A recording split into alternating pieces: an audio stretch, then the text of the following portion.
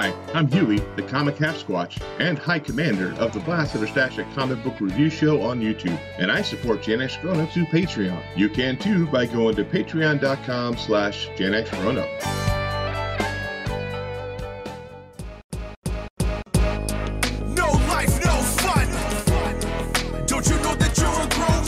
Gen X Grown Up is a YouTube channel, website, and audio podcast you're listening to right now. All made for and by people who love exploring media, games, tech, and toys of yesterday and today through the eyes of Gen Xers who refuse to grow up.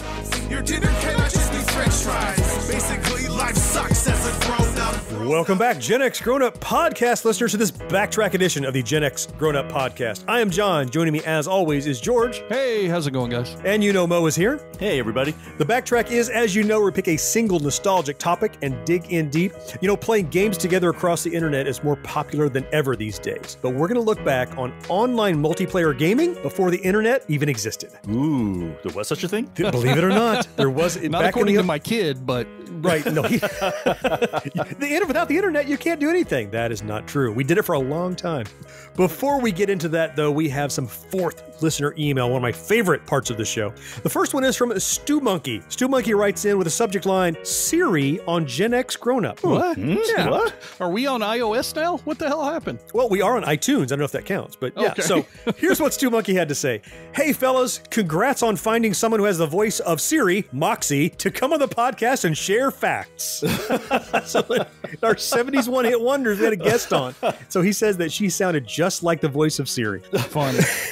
When she first started talking, I could swear it was the voice of Siri, even more so because she was talking facts behind the music. This made for a great laugh and had to share. Yeah, she has a very professional voice. We're very happy to have Moxie on the show. And she's better than I was. She's better than all of us, I think. Yeah, really. And in fact, Gen X Grown Up is going to have a guest spot on her show, Your Brain on Facts, before too long. So if you have not yet checked out her show, Mo, maybe you could throw a link down in the show notes there to Moxie's show where someone could subscribe. Yeah, Your Brain on Facts. Just search for it anywhere. Moxie has a great show and a great presentation. Anyway, Stu Monkey goes on to say, keep up the rad work. By the way, I'm with George. I'm 75 and I don't remember any of this shit except when they popped up in movies and later, referring to those 70s one-hit wonders. Oh, okay. He means he's not 75 years old. He was born in 75. Yes, right. Okay. That threw me off for a second. I was like, damn, we got some old listeners. I knew Mo was old, but holy hell. I'm from 75, I should say. Yes, right. It's nice that you're still getting around, Stu Monkey, at 75. We're so happy for you. He wraps it up by saying, may the fourth be with you, Stu Monkey. Nice. Awesome. Thank you, Stu. And we have one more fourth listener email. This is from, I think, a first-time writer. Oh. This is an email from RZ Ted. And his subject line is one-hit wonders as well. RZ Ted. And Ted says, love the episode, brought back memories of my first introduction to pop music circa 1977. Honorable mentions to Black Betty by Ram Jam and Ballroom Blitz by Sweet, which led inevitably to Motorhead, as you would expect. Yep. Just keep up the good work. I enjoy every episode. RZ Ted. Awesome. Oh, Thank you very nice. much. Thank you. Nice to hear from Always you, nice to Ted. hear That's, that. Yeah. Oh, yeah, for sure. Hey, if you would like your email read here on the show, it's easy. Just hit us up at podcast@genxgrownup.com. You know, we read every single one and most make the show. All right. Are you guys ready to talk about some pre-internet multiplayer gaming? Absolutely. Yeah, let me get my modem going. Okay. All right. Let's hit it.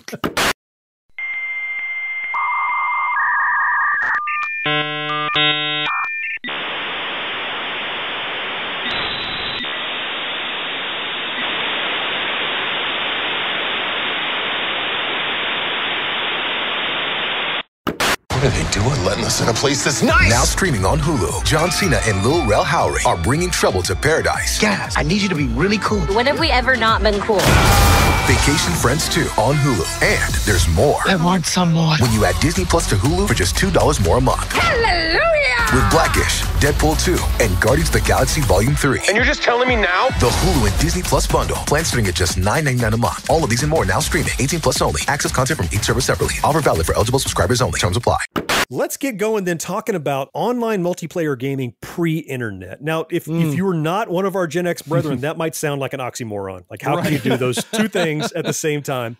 But believe it or not, there was a time before the internet, and there was a time pre-internet, but post-computers, where we all were trying to do something to connect to computers, and naturally, games were one of those. And George, you were saying that, you know, in this current kind of environment with the pandemic apocalypse going on, more than ever, we're staying connected through the internet. Yeah, absolutely. recently, and specifically through games, I've noticed a lot because, other services are trying to do these things like watch together and stuff. We've even done that on our Discord channel recently where we watched a film together. Yeah. And that's all fun and that's neat and cool, but I don't think it shines any better than when it comes to video games.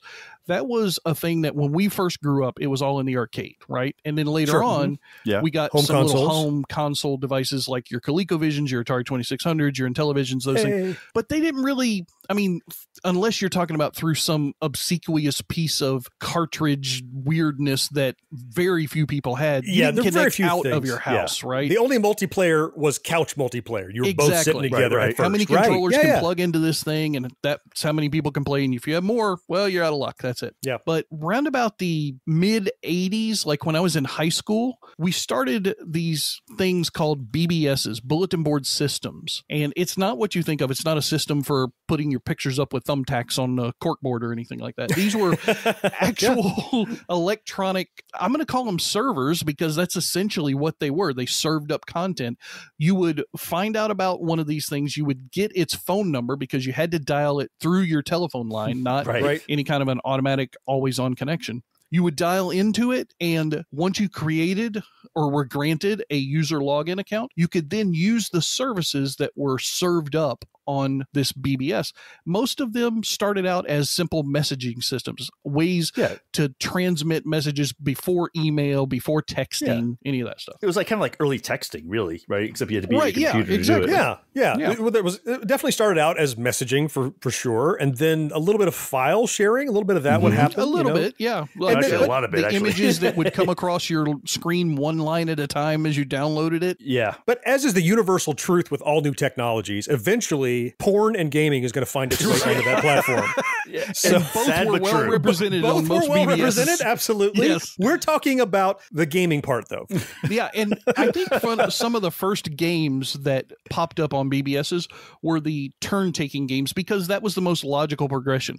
One person log in, they make their turn, then they log out, then the next person logs in and makes their turn in whatever that game is that they're playing against. And it started just like checkers, reversey, chess, like obvious games at first. They hadn't figured out how to take advantage of the computer to play different kind of games at first. But yeah, I would remember I would dial up and go, oh, he hasn't taken his turn yet. I'll log out. Maybe he'll log in later. Yeah, you just say, who would dial in next to take their turn? It was all ASCII based at the first start of it. It wasn't graphical. It was just, like, how do I make these combinations of keyboard characters look like this shape? Vaguely look. That's what ASCII is. Yeah. And so I played chess. That was the big one for most of the bulletin boards that I logged into. Chess was always there. Just like war games. Would you like to play a game of chess? No, it was, that's why that's in that movie, because it was on all these bulletin board systems and it was a lot of fun. They did have some multi-line, somewhat real-time games that were out there. Sort of, kind of. You're right. Some of the bigger BBSs would eventually have multiple dialing lines. So rather than just one phone line coming in, and literally they called the phone company and said, come install another line or a third line at my house. Yep. And so they had multiple modems on different lines, and that opened the door. I remember a few of them that you could literally play at the same time, that they weren't action games or, kind of playing Doom or anything that we'll talk about later.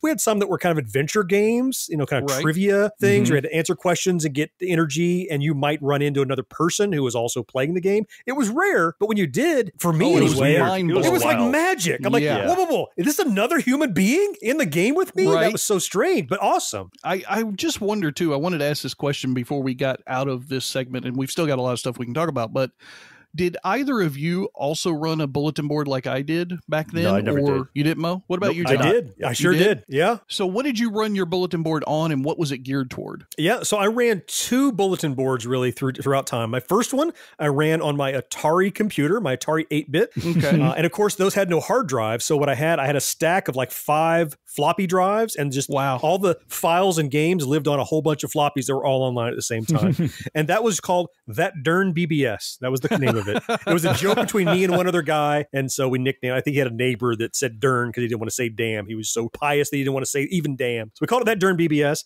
And then later, George, when you and I were in college, in the Star Trek Club, I ran the BBS for the Star Trek Club, in fact. And I ran that on my Amiga. Did we have a BBS? We sure did. I didn't remember that we had a BBS. Wow. Yeah, we did. We sure did. And it had all the things you talked about. It had games. It had chat boards. And for us, it was focused around science fiction. There was a section for sliders Wars and Babylon 5 and DS9. Right. There were different areas to talk about that. Yeah. Man, yeah, that was the one thing that I loved about my bulletin board. I ran one on the Commodore 64 back when I was in middle school. Jeez. And just like you, John, didn't have a hard drive, so I had two 1541 floppy drives.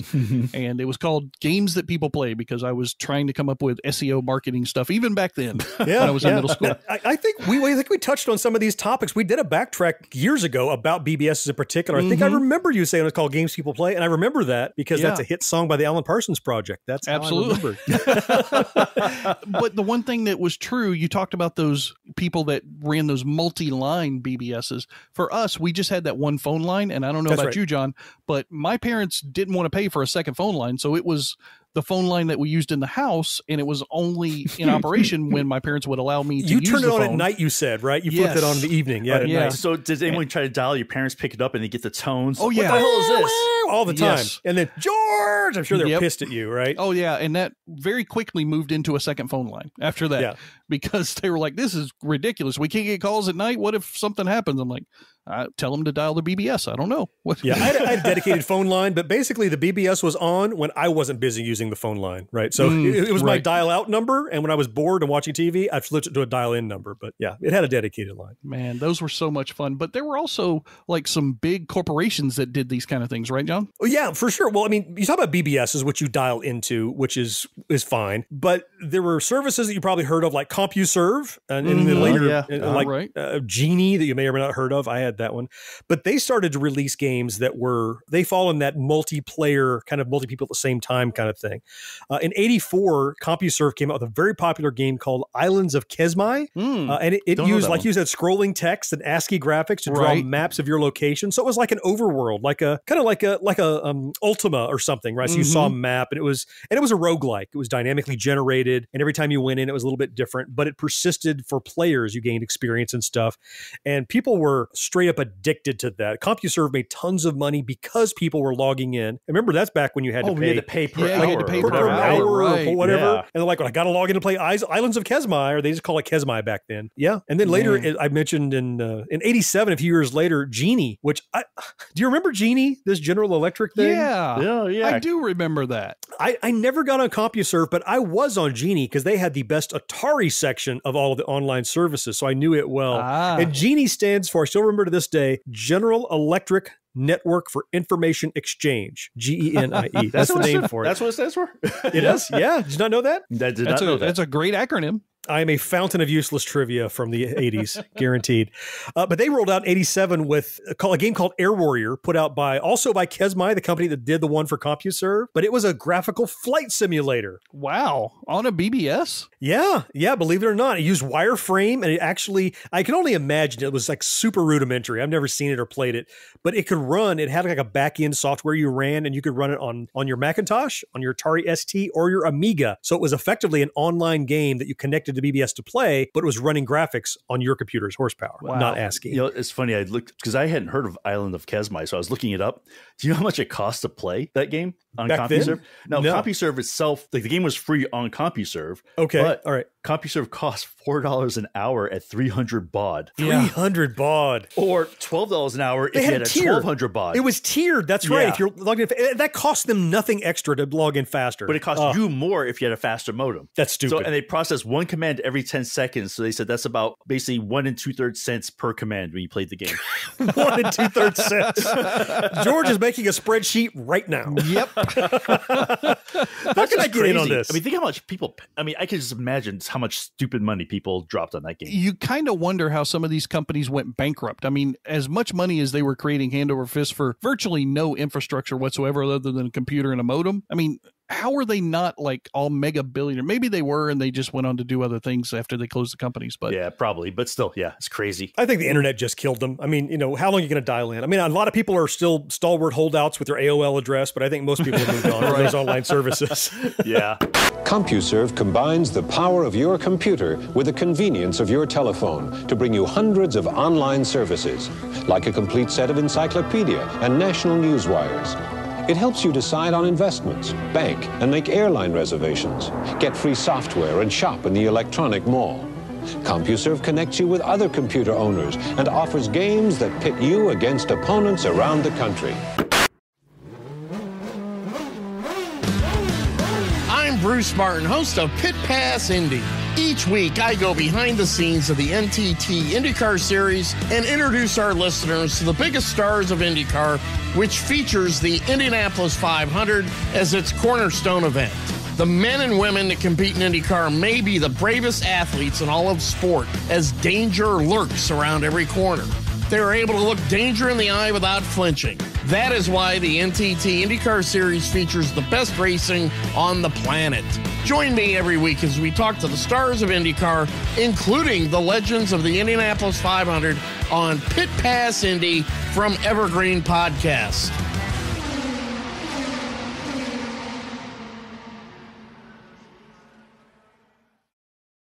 A lot of things we're talking about in the BBS era, that was definitely in the very much early 80s, mid 80s, early 90s, like you were saying. Sure. But it didn't start there. I mean, all the way back with like the pre like home computer days. I'm sure you've probably heard of MUDs, multi-user dungeons. That's based on a game called Mud. Like that was the name of the first game, what the genre is named after. And it started in 1978. Wow. And it's on these mainframes. Like you would go to colleges, they paid hundreds of thousands of dollars to have these giant mainframes.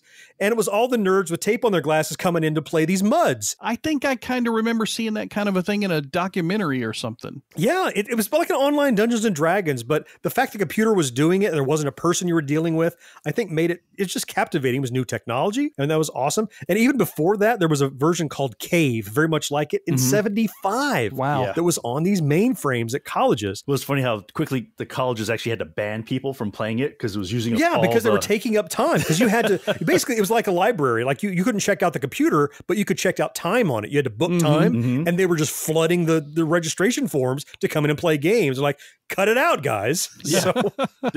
Computers are only for serious stuff. So yeah, we've learned that. That goes all the way back in the 70s and up through the BBS days. But man, so much progressed so quickly. Yeah, absolutely. I mean, we talked about the BBS stuff, and that was all very cool. But the next wave, the next mode, so to speak, of this interconnected gaming was really the multiplayer Null modem games or the direct dial modem games.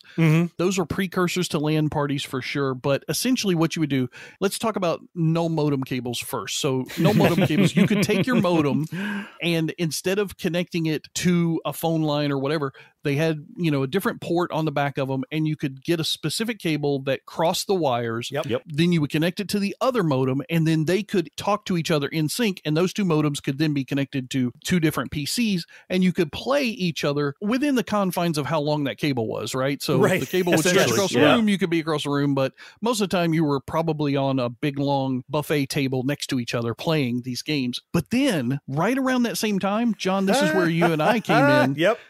Direct dial modem gaming, where you could dial a friend's phone number and his modem would answer just like the BBS days, but it wasn't you connecting to a BBS that then you would log into a game. It was the game dialing the other game. That's right. And one person would be a host and the other person would be a guest. Oh my God. Did we spend hours in the same apartment complex, mind you, playing direct dial modem games. One of my favorites of all time, John, Space War. I know. Yeah, for sure. So we were both Amiga users. Well, Space War actually was developed in 1962, designed for two players on the same computer.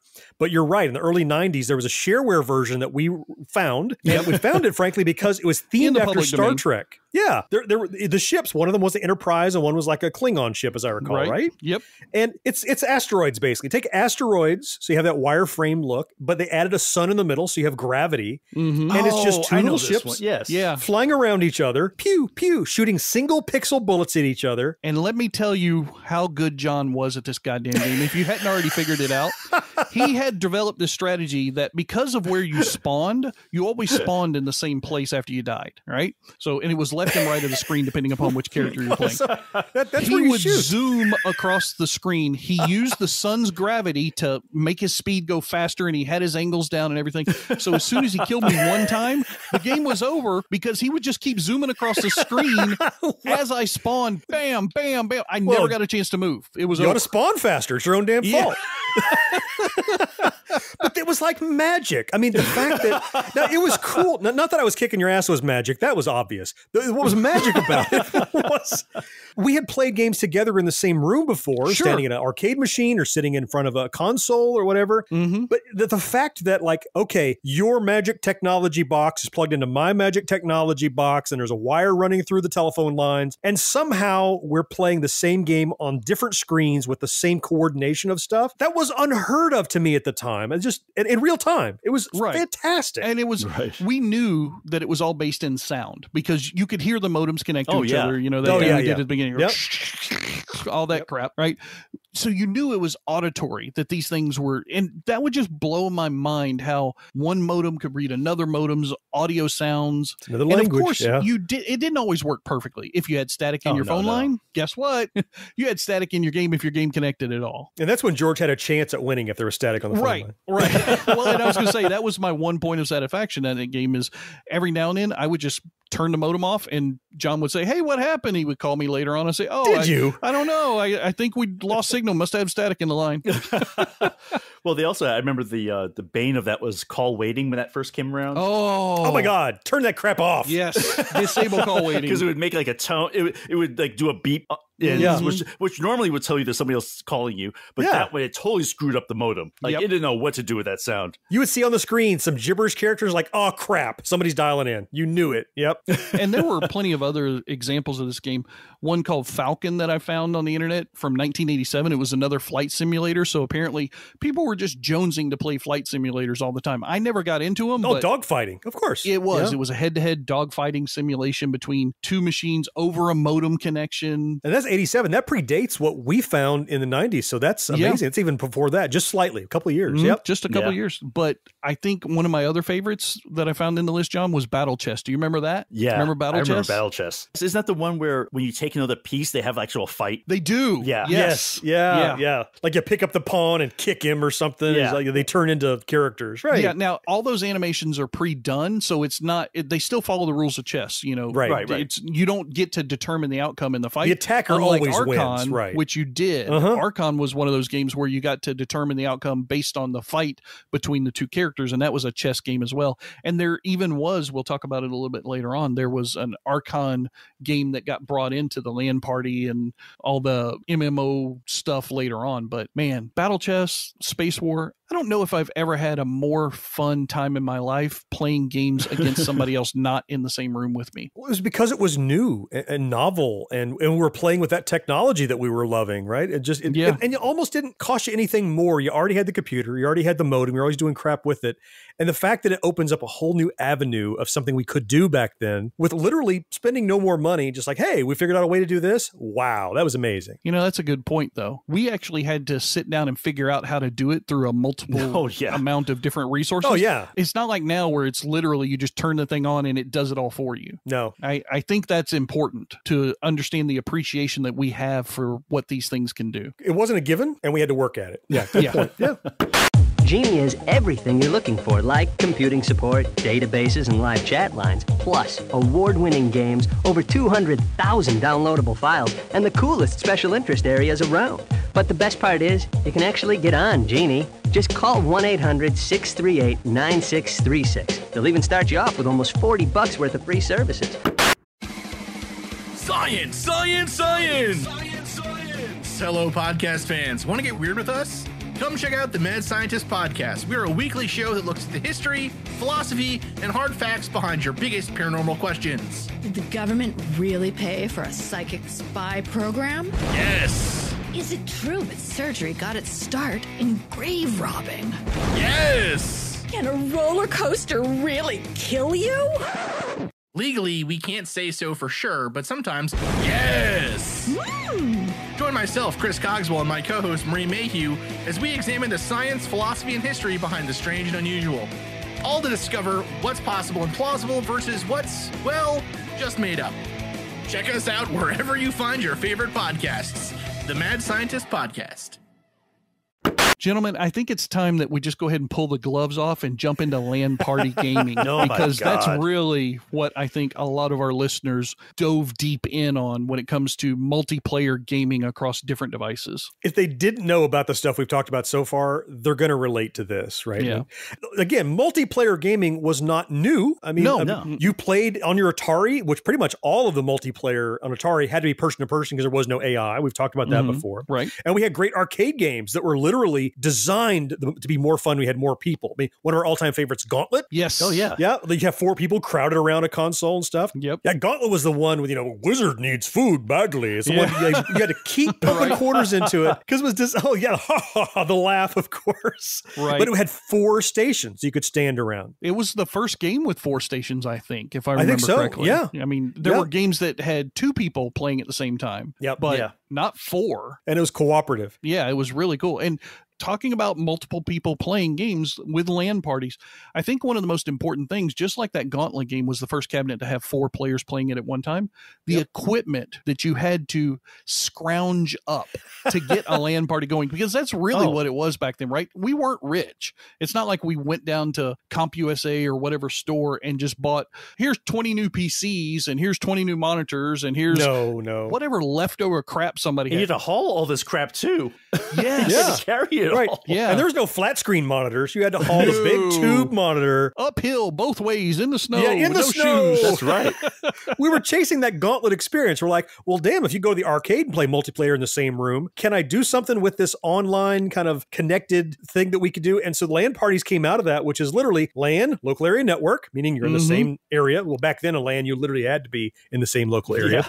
And network, you came together, you had all that gear that you brought in milk crates and backpacks and satchels and bungee cords. Yep. You set it up in a big room in the basement or in the back room, and it was 400 degrees in there because all these computers were venting in that room. Oh, it was definitely a fire hazard because you had all these outlets and extension cords all over the place. Well, not to mention all the Cheetos and Mountain Dew everywhere. Mountain Dew, Dorito fingers on my monitor, and it was horrible, and it was magnificent. You know, the 2 pieces of equipment, though, that in my mind were what made LAN party gaming really possible and doable. We went away from modems and we went to network interface cards, NIC cards, right? Yes, right. Token ring and all that stuff. Token ring and then the routers between them. If we didn't have those 2 inventions, I don't think, obviously we can't do LAN party gaming. I don't know if any of the rest of what we know now as the internet would have developed as quickly as it did, because those 2 inventions are really what the internet is still about today, 20, 30 years later. Once It's again, all about NIC gaming cards and porn pushing technology. Yes.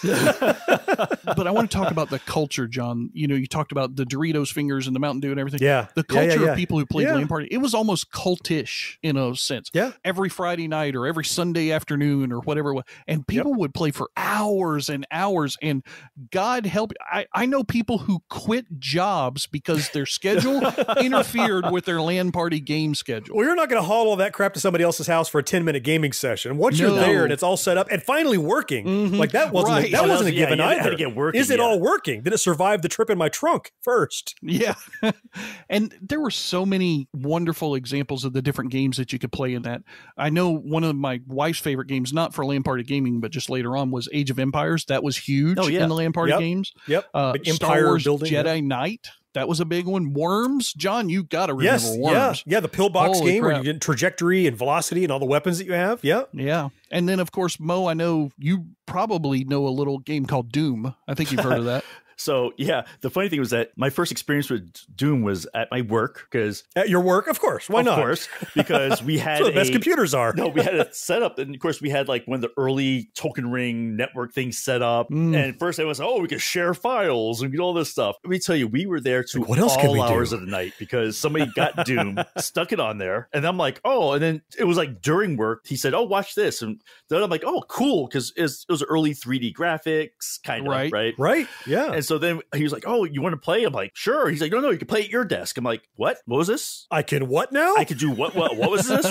And I was and then I saw him on the screen and we were shooting each other. And it was, let me tell you, I can't tell you how many hours. Was that like an epiphany moment when you finally realized that is another person in this game, this dungeon? It was surreal. It took me a while to figure out that because the thing was not behaving like a computer, like the other person you were shooting at. It was doing things. What's it doing? Yeah, like what the hell? It's not following a pattern. It's doing whatever the hell it wants. Yeah, this thing is insane. It was crazy. It's a person. It was almost surreal. Like you said, it was just, you couldn't believe that. It's like, oh my God, like I'm actually on a computer game with another person in real time, and we're both interacting with each other. That reminds me so much of an Office episode. I don't know if you guys remember it, but Jim moves to another office where they're selling paper. It's they're all playing games, and he's not good at it. Playing like Call of Duty, and he's terrible at it. He's awful. But I can see Mo in that setting that he's describing, because I didn't have an office where we did that kind of a thing, but God, I wished I had. That sounds like it would have been so much fun. Oh, it was. But which one was Mo? Like, were you the one crushing everyone, or were you the one like walking into the walls? I was pretty damn good at that game. Were you? He was poning noobs left and right, circa 1992. Because the guy who showed it to me, he was the first person ever to play. I was the second person. Yeah, because we were like worried that we were going to get in trouble, which we eventually did, but not big trouble. Because the people who got us in trouble had no idea what we were doing. They just knew we were doing something we probably shouldn't be. That was about it. Right. Don't do that. Okay. All right. Yeah, all right. If you know. But yeah, it was awesome. And we played a lot by ourselves before we clued everybody else in. You're one of those damn early adopter beta tester people that just waits for people at the spawn point. Yeah. You jerk. Yeah, here's the tip. You just whiplash around the sun, just shoot where George is going to be. It's perfect. It works every time. Thanks to my Atari telephone modem, my computer can call other computers, and I can get information on practically anything. Look at this list. Acupuncture, adolescence, adoption, advice to the lovelorn. Everything is computerized these days. Aircraft insurance, airport delays, airline guide. You can use your Atari computer to check airline schedules, make reservations, make sure you're getting the lowest fares, even pay for your tickets. I'm not even halfway through the A's yet. Alabama Sports and News, Alaska Sports and News, annual report. Coming up on 5 Minute News, I'm Anthony Davis. You might think it's partisan because maybe it's critical of one side or the other, but it's not. It's just the truth. And I think that's also something that's kind of unusual for Americans listening to the radio or to podcasts, because the news landscape in the States has been so partisan for so many decades. So 5 Minute News is verified, truthful, independent, unbiased, and essential world news daily. I don't know if it's possible to totally encapsulate the experiences that we had growing up with some of these early examples of connected non-internet gameplay. But there's no doubt that without each one of those steps that we've talked about so far in the podcast, we would not have the modern incarnation of multiplayer online role-playing games, whatever the hell what is it? Yeah. Massive multi, I can't even say all the damn acronyms. That's how big it's become now. The Mamorpagas, the MMOs. All the Twitters. All the Twitters, that's right. Yeah, and I think, so what, like, you have like what was the WoW, right? The World of Warcraft. Mm-hmm. That's still going on, but I think it really, really grabbed the world's attention probably like in the late 2000s. Diablo, it was huge. I think, was another one, Diablo, right? Yeah. It's now the equivalent of gamers taking just for granted what Mo was amazed by when he first was playing Doom, that like everybody in the game is somebody and they have their own motivations and they're not just AI. Now there's AI in the game for you to fight against. And sometimes the AI is so good it's hard to tell that they're not a person. These days, right? Yeah. But I mean, that is basically the evolution of what we're talking about, because pre-internet, we tried to do this and we dreamed, or maybe didn't dare to dream, that we could do something as intricate as this. But yeah, these MMOs are Mo in his office, sitting at his monochrome monitor, shooting a guy on the other side of the office, but in a huge, huge way. Yeah. Well, and I think of it too an awful lot like when you would dial into the BBSs and you get one of those ASCII dungeon crawlers like you're talking about. Yeah. In your imagination, you saw the landscape, you saw the castle or the dragon or whatever it was. Now, you don't have to imagine it. It's there in front of you. So part of me waxes nostalgic for that old way of doing it because I love the imagination that crept into it. And now you don't maybe have that as much. However, the one thing that I think is really great about these massive multiplayer online role-playing games, I got it that time. You got it. You got through it. The fact that so many of them are free to play for the most part, or at least have been. Well, to get going in for sure. Like Guild Wars 2, World of Craft, Star Wars, The Old Republic.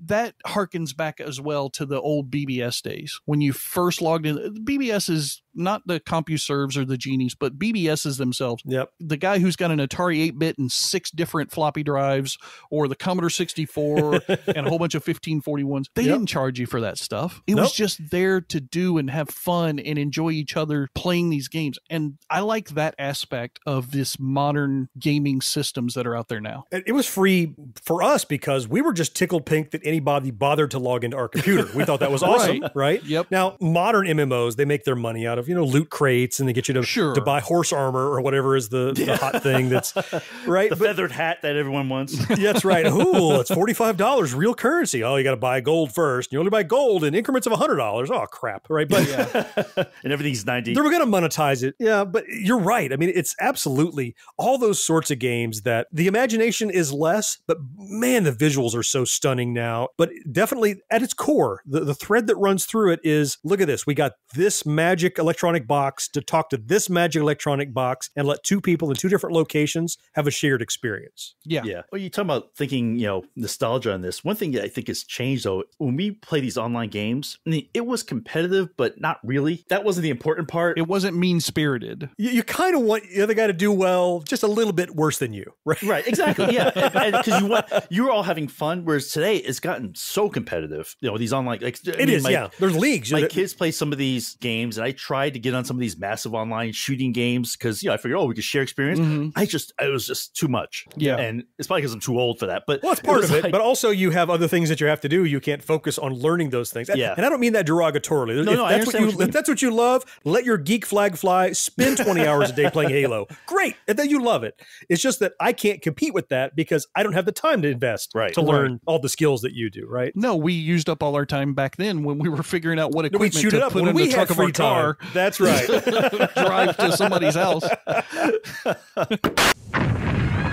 When you want to play the hottest, fastest, most advanced fighting game ever, forget everything else and play Doom 2 on your PC. No other game gives you the incredible realism, the 360-degree smooth scrolling, and explosive action like Doom 2. It's easy to start playing, but it won't let you stop. Doom 2, it will consume you. Play solo against a computer, against a buddy by Modem, or online in an awesome 4-way deathmatch. Doom 2, playing in a PC software store near you.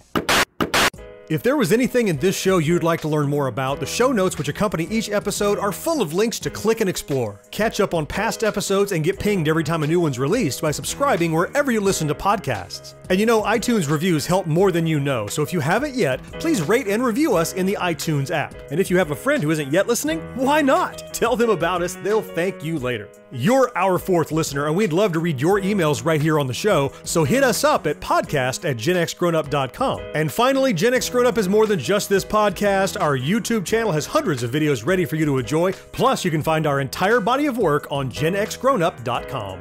Thinking back on this really makes me want to blast George out of the sky again by finding his spawn point, whipping around the sun, and I think you got it coming. It's been a while since I've shot down your little spaceship. Yeah, I'm sure there's an emulator out there that find a way to resurrect that. I would love to watch that because it would crack me up.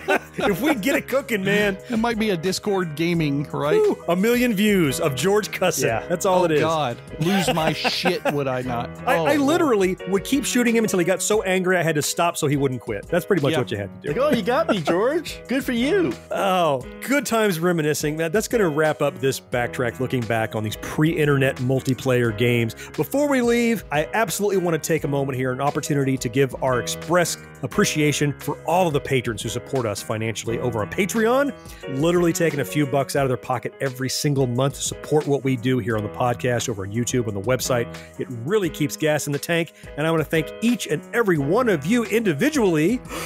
Chad, Shelby, Levi, Sean, Chet, Thomas, Dan, David, Steen, Marcus, Mark, Stu Monkey, Mike C, Greg L, Lee, Ben, Tony, Greg Z, Adam, Davis, Matt, Agile, Shlomo, Dana, Jason, Blasted or Stash It, T2, Stubaka, Travis, Jonathan H, and Arlem. Thank you so much. Every single one of you. We love what you do for us.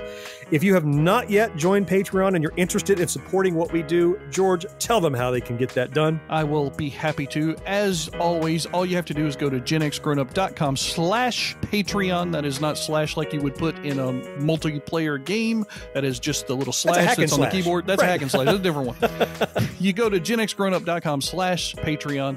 You sign up, you click a couple of buttons, you create an account, you pledge $1, we love you, you love us. You pledge $2, we love each other doubly as much. $3 gets you into that background content where you get to see my mullet. $5, which you have to see, jumps you into the swag levels.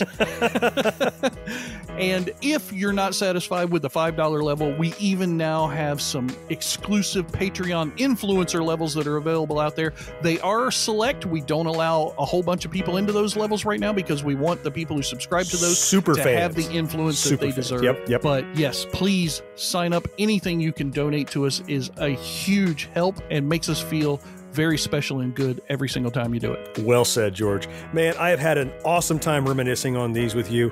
We'll be back in 2 weeks with another Backtrack, but next week with a regular edition of our show. And until then, I am John. George, thank you so much for being here. Yes, sir. Mo, you know I appreciate you, man. Oh, man, always fun. But fourth listeners, it's you that we appreciate most of all, and we will talk to you next time. Bye-bye. See you guys. Take care, everybody. No life, no fun. Don't you know that you're a grown-up? GenXGrownUp is a member of the Evergreen Podcast family. Learn more at evergreenpodcasts.com. Watching shows till sunrise. Unacceptable for grown-ups. Your dinner cannot just be French fries. Basically, life sucks as a grown-up. What's up? KFC just What got happened? here. I just saw the door open. I'm sorry. I didn't know what was going I thought like you dropped off or something. No. Sorry, I got distracted. You smell KFC. I'm Bruce Martin, host of Pit Pass Indy. Each week, I go behind the scenes of the NTT IndyCar Series and introduce our listeners to the biggest stars of IndyCar, which features the Indianapolis 500 as its cornerstone event. The men and women that compete in IndyCar may be the bravest athletes in all of sport, as danger lurks around every corner. They are able to look danger in the eye without flinching. That is why the NTT IndyCar Series features the best racing on the planet. Join me every week as we talk to the stars of IndyCar, including the legends of the Indianapolis 500 on Pit Pass Indy from Evergreen Podcast.